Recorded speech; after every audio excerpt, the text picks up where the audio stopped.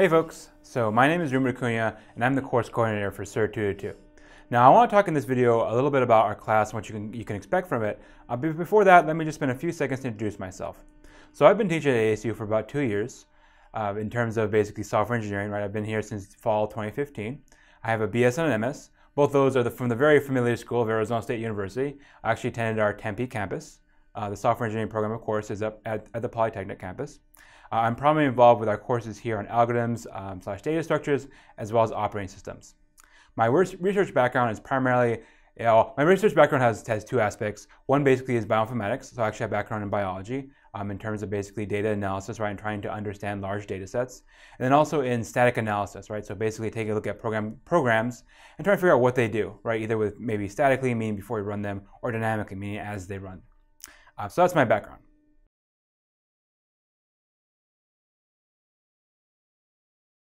The course I'm going to be discussing here is SER222, Design and Analysis of Data Structures and Algorithms. This is a very key course for our program.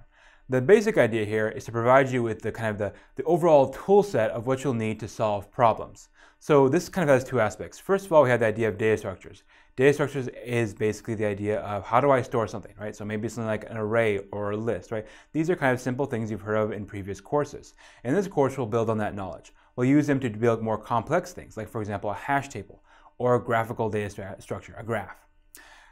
What we have basically, what we've seen in the past is essentially building blocks, right? And these building blocks, we want to use them to build more complex things. And then we'll have to also think about when we do this, the idea of design considerations, right? So maybe one choice, right, over another is preferred, right? This is kind of the second aspect, right? Not only are we going to build things, we want to build things that are correct for our situation. The second part of our course is on algorithms. So algorithms is really a method, right, a predefined method, right, a predefined idea for how to solve a specific problem. For example, in terms of a graph, right, a graph is something like you can picture you have nodes connected to edges, right? Basically, it's the idea of I have different things kind of that are related. Graphs are used all over the place, right? They're using things, for example, like social networks, right, or maybe modeling a road network.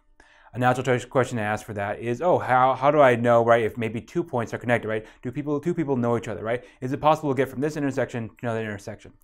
Well, in order to answer questions like that, we'll need to investigate algorithms. Things like breadth first search or depth first search, right? Ways to test for connectivity in a graph. So that's kind of our flip side, right? If we have ways to express data, right, using some data structure, what sort of algorithms can we have, right, maybe to look at those data structures and understand them, right, to extract meaningful information from the data that's represented. So at a high level, that's what our course is going to be talking about. Data and how we kind of manipulate its representations to learn more about it.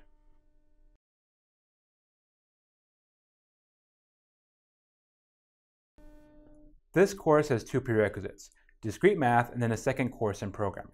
So what am I expecting from there? Discrete math, typically I would expect that people have taken, for example, Mat 243, right? That's the name of the course here at ASU, Discrete Mathematical Structures. What I'm expecting is you have basically the ability to read and write arguments, right? Formal arguments, right? Maybe there's some English there, maybe there's some symbols there, but I want you to be able to show rigorous reasoning, right? Can you think about something? Can you identify a flaw in an argument, right? Is this particular proof unsound? I want to see some idea, right? I want to get some measure that you have, the ability to do this kind of formal, rigorous thinking, right? That's what I'm expecting. Various concepts are nice to know, right? Sets, induction, right? We may use all those things in this course, but overall, just having a rigorous mindset is what I'm expecting there. The second course is a prerequisite, right? Second course in programming, typically is something like CSE 205, right? Or you may also have a similar course, for example, SER200. What I'm expecting there is that you have some background in how to program in, a language like Java. My expectation is that out of the box, if I give you a problem, you can write code to solve that problem, right? You can do the analysis, you can break it down to program lines of code, you can write that in your Java IDE, you can run it, you can get an answer back. That's what I'm expecting, right? And hopefully, right, you also have some basic exposure to very basic collections, right, such as stacks and queues. To go back to the previous point, kind of a main expectation, right, is you're simply able to write code, right? We're past the point where we're going to be teaching syntax, right? We really want to focus on solving problems, and so you should already be good at using a language like Java.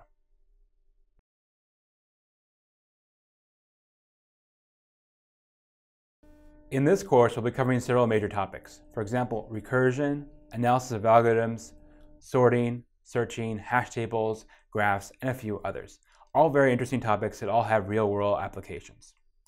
In terms of the course format, you can expect to have three basic types of assignments: exercises, short answer, and programming.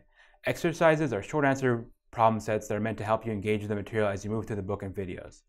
Short answer are slightly longer questions to help you really practice the material. Lastly, of course, we have programming. So this is a programming course. Of course, you can do tons of programming every week. So 3 main things to look forward to.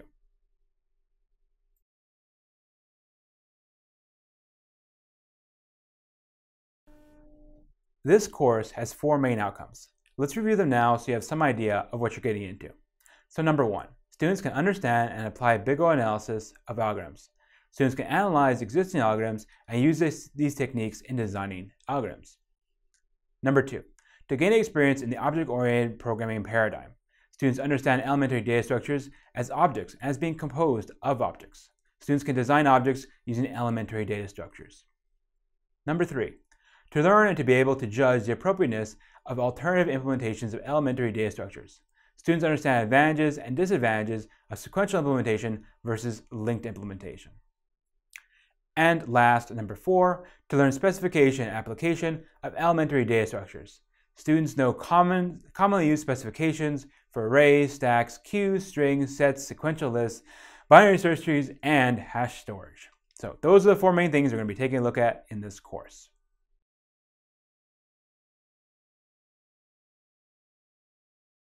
So once again, my name is Ruben Acuna, and I'm the course coordinator for SER222.